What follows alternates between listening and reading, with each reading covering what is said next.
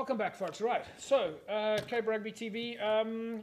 We've taken a look now at the matches between Durbel and Tygerberg and Brackenfell and Hamilton. Just a reminder for all the clubs that are out there, send us your games, and of course we'll be happy to include your primary sponsor logo on the screen, and then of course you have that opportunity to really give something back to your sponsors. But yeah, big thanks, of course, for the folks that are partners with Cape Rugby TV. Score energy drinks, of course, as you know, you can win yourself that new case of Score. In this case, we've got the dry lemon flavor up for grabs. Decro paints, you can see it behind me there. Decro, of course, brings paints to life now on board with Cape Rugby TV, and of course a big supporter of club rugby, in fact. And we're looking forward to finding out more about Decro paints as we continue with the show. And of course, MChem 24-hour pharmacy, you can see it behind me there now. Well, you know, every week we take a look at what's happening at MChem 24-hour pharmacy. Right, let's quickly take a look then at the logs in Super League B. And as you can see, well, Franschhoek is sitting at the top of the pile now,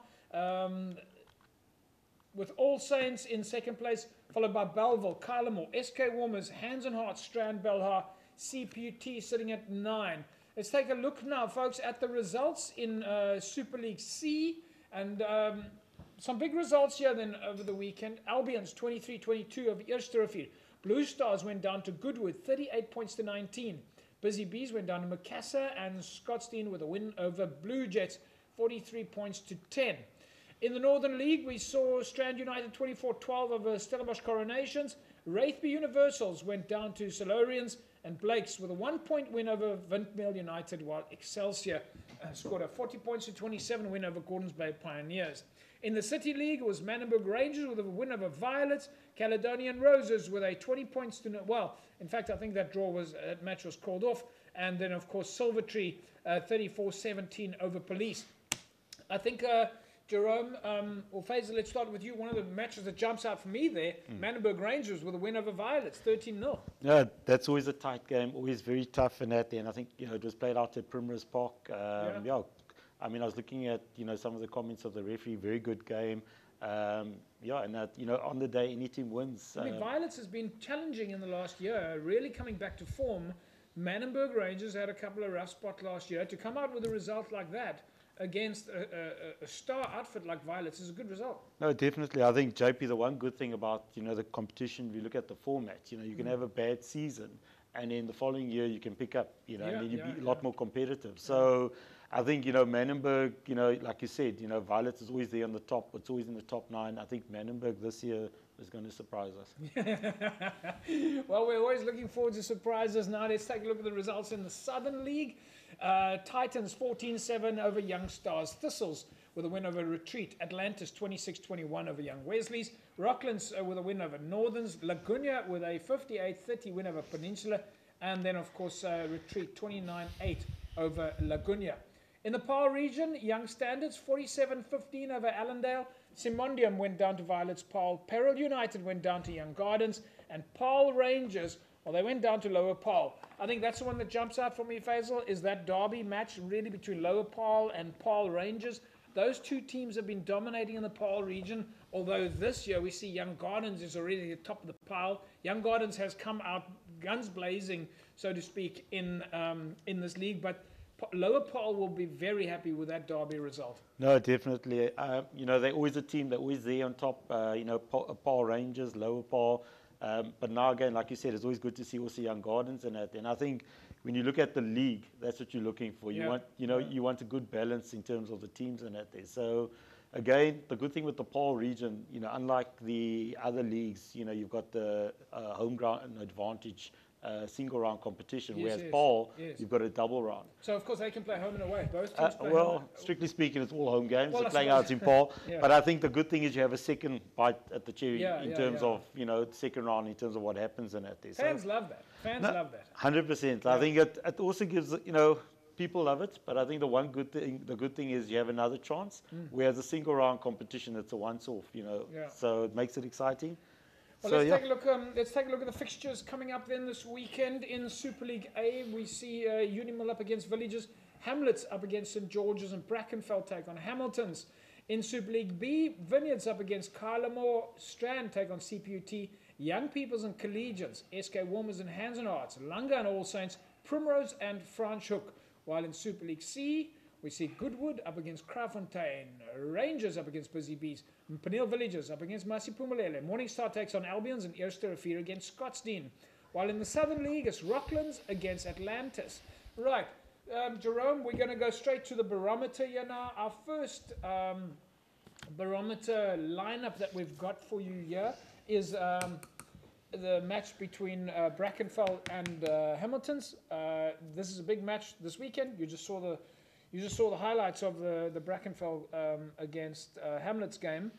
The barometer tells us that Brackenfell is going to win this game 33 points to 11. Now, let me quickly run through that for you, for the fans as well. Folks, if you're looking at this at the screen right now, I'll quickly run for you. And there you can see on the screen what it's telling us is that currently Brackenfell is number 4 on the log. Hamilton's is number 11 on the log. That's on the right-hand side. Brackenfell's got 15 log points, while Hamilton's has got 6 log points. Now, you've got to look at the home and away averages. Right. So what we are doing is we're giving a certain number of points for each one of those statistics. And we're going to put this on Facebook because we want your opinion on this. So if you're better at home than the other team is away, we give you 5 points. If you've got more points against you than your away team has against them, we give that to you as a defense factor. If you've got more points for you, we give you 5 points for your attack factor. And we also look at win, losses, and draws. So if you've had more wins, losses, or draws, you get 5 points for a win. You get 3 points for a draw and 2 points for a loss. And we also take into account the number of tries. So in this case, Jerome, the fan factor is heavily in favor of Brackenfell, and the barometer says that Brackenfell is going to win this match 3-1. Yeah, look, fan factor might play a little bit of a, but I think Hamilton's also travel with their fans, so might be a bit even there. And I think Hamilton's started to play really good rugby, so they're picking up their game. So it's going to be interesting. I think, like I said, the last 2 games, Hamilton's were really playing good rugby, so it's going to be a tough one for Brackenfell at Brackenfell. Another big game this coming weekend is going to be Unimill up against Villagers. Unimill is looking to start putting some points on the board.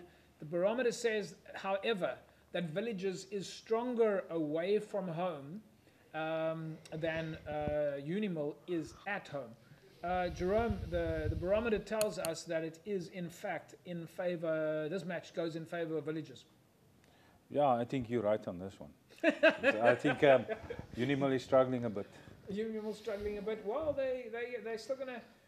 I'm not so sure. I think they've had maybe a bit of a rough ride so far. But because when I looked at that match against UCT, I thought that the match against UCT was much closer than the points actually gave us. But Villagers has Faisal Villagers has made a name for themselves already in the season. No, definitely. I think they've stepped up. They also there in the top runnings. But I mean, I'm listening now to the pedometer and everything else. I've lost you. I think it was going to start there. So I think I still believe, that the hunger is the fan, but I think the team, looking at the Hamiltons and stuff, like Jerome says, there's a vast improvement.